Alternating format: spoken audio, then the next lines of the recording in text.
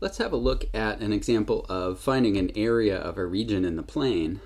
So the region we're going to look at is the region below the graph of 1 over x squared, above the x-axis, which is y equals 0, and to the right of x equals 1. Now this might seem strange at first because there's no, top x value in this region, but if you draw the region, so 1 over x squared looks something like this. Okay, it's symmetric about the y-axis. And so from x equals 1 to the right of x equals 1, we're getting this sort of infinitely long spike shape here.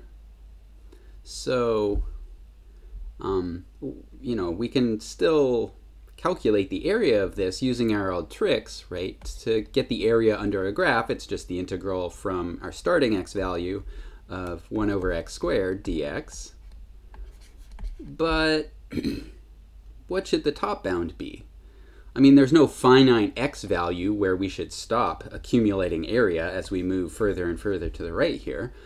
So I guess the top bound here should be infinity. But with that in mind, we can go ahead and calculate an antiderivative. But, actually it's a little bit suspect to try to use the fundamental theorem of calculus here. Because the fundamental theorem of calculus, right, it was based on an assumption that we had two bounds that were finite numbers, and our integrand had to be continuous on the interval from a to b, right? But here we don't have an interval of finite length, so it's not really clear that we can directly use the fundamental theorem of calculus to get at what this should be. But, there's a way around it. What we could do is, instead of trying to immediately use the fundamental theorem of calculus, I guess what we need to do is really define what it means to have an upper bound that is infinity. And one sensible choice of what it should mean is, rather than going all the way to infinity, let's integrate just from 1 up to some finite value. Let's call it t for now. But then we'll take a limit as t goes to infinity. So what we're really doing here is we're integrating from 1 up to t, right? On this interval, 1 over x squared is perfectly well behaved, it's continuous. So on this interval, since it's a finite interval, we can use the fundamental theorem of calculus. But what we're going to do once we've completed our integral for this finite interval is we're going to take a limit to move this right-hand end as far to the right as we can. In other words, all the way to the right by taking a limit at infinity. So that's the idea here. So now that our bounds are finite bounds inside this limit, we're free to use the fundamental theorem of calculus. So we got limit as t goes to infinity of integral of 1 over x squared is minus 1 over x from 1 to t. So this is limit as t goes to infinity of minus 1 over t minus 1 over 1. So we get the limit as t goes to infinity of 1 minus 1 over t. And now we need to actually take this limit, right? This stuff in parentheses, this is the area under the graph from 1 just up to x equals t. But now we're going to let our right-hand x value increase to infinity, and that's what the limit does.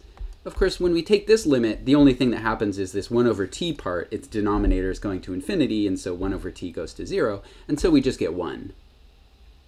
So it turns out that this infinitely long spike, it actually has a finite amount of area, which is maybe a little surprising. But, the method that we use to get that result seems perfectly sensible, so we'll go with it. This is really a definition, right? What we did here is we defined what it means to have infinity as a bound in terms of a limit. The name for that general phenomenon is an improper integral. So we call an integral, a definite integral, improper is if one of its bounds is infinity or minus infinity. So if the top bound is infinity, then we interpret this to be a limit as t goes to infinity of an integral from a to t. So here we're just letting the top bound go to infinity. If the bottom bound is negative infinity, so we're going from all the way to the left on the number line up to some x value b, well then we interpret that to be a limit as t goes to minus infinity of an integral from t to b. If both bounds are infinity, one negative and one positive, we have to be a little more careful. So it's actually necessary to split the integral up in the middle at some, oh, I made a mistake here. This should be a. We have to split the integral from minus infinity to infinity up at some value in the middle of the number line, which I've called a. It could be anywhere. It could be at 0 or 1 or 100 or minus a million. But we have to split the integral up somewhere, and then we have two improper integrals, one for the positive part, or the large positive part, and one for the negative part. It turns out if you try to define this limit, if you try to define this double infinite limit like this from minus t to t, it turns out bad things happen. It's a little bit delicate to see why that happens, but it turns out with this you're essentially, you can get into trouble by subtracting infinity from infinity, which causes trouble. So that's why we don't use this limit to define an improper integral where both bounds are infinite. We split it up into two instead. Okay, so we've seen that an improper integral, even though one of the bounds goes to some infinity, either positive or negative, we've seen that it's possible that it produces a finite result. If an improper integral does produce a finite result, we call that integral convergent. And otherwise, so if this limit, whichever limit it is, if this limit either is infinity, minus infinity, or if that limit doesn't exist, then we say that that integral is divergent. So divergent integrals are sort of the poorly behaved ones, and convergent integrals are the nice ones. It turns out convergent integrals usually behave how you expect.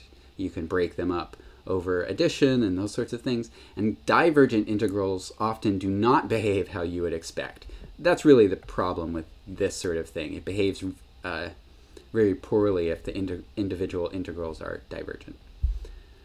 Let's look at a few examples of some improper integrals. So for one, let's find the area under the graph of 1 over x plus 1 and to the right of x equals 1. So 1 over x plus 1 looks something like this. Okay, so this is, conceptually, this area would be the integral from 1 to plus infinity of 1 over x plus 1.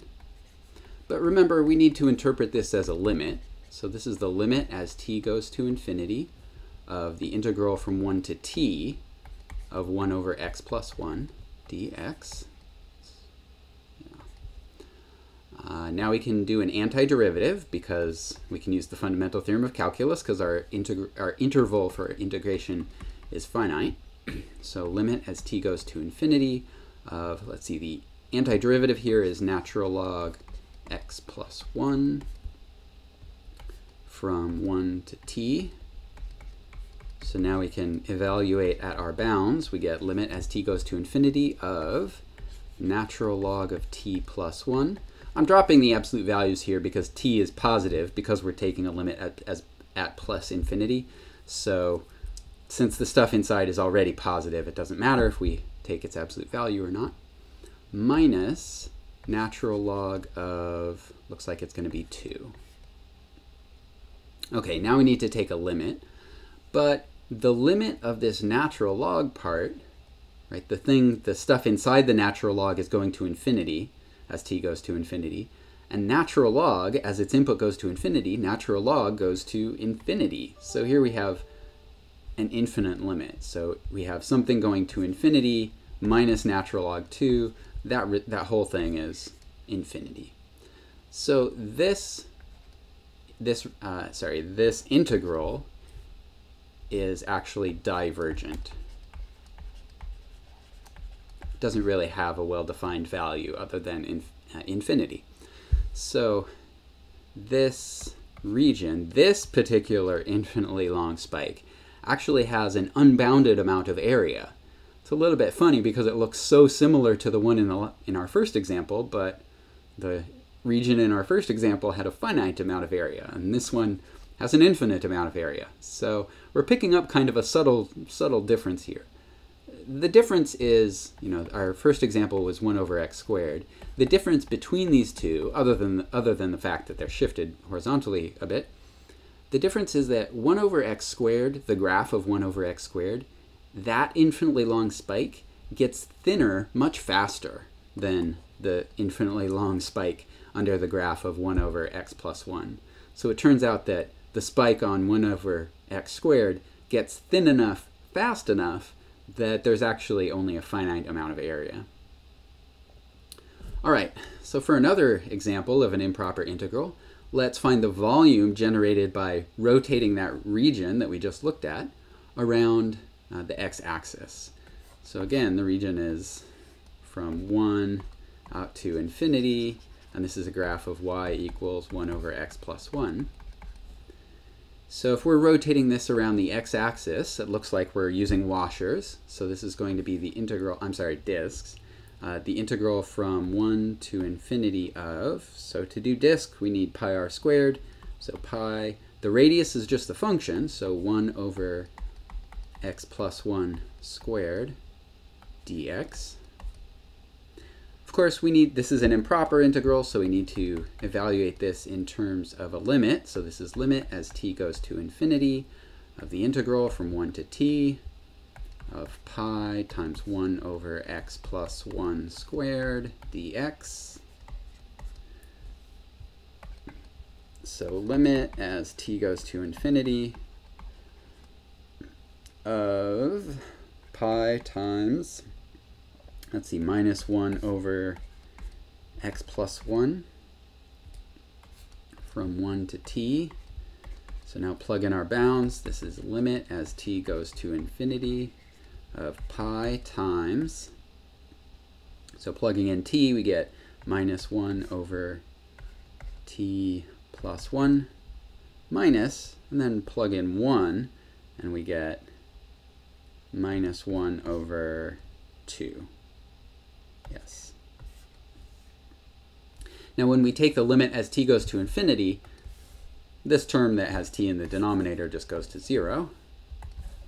And so our final result is pi times 1/2, so pi over 2. So this integral converges. This is sort of a weird feature of improper integrals. It's sometimes surprising, geometrically speaking. Sometimes it's surprising how some of them converge when you wouldn't expect, and some of them diverge when you wouldn't expect. So this region here, it has an infinite amount of area, that was the last example, but if you rotate it, it has a finite amount of volume, which is a little counterintuitive, but it must be true because, after all, we just proved it.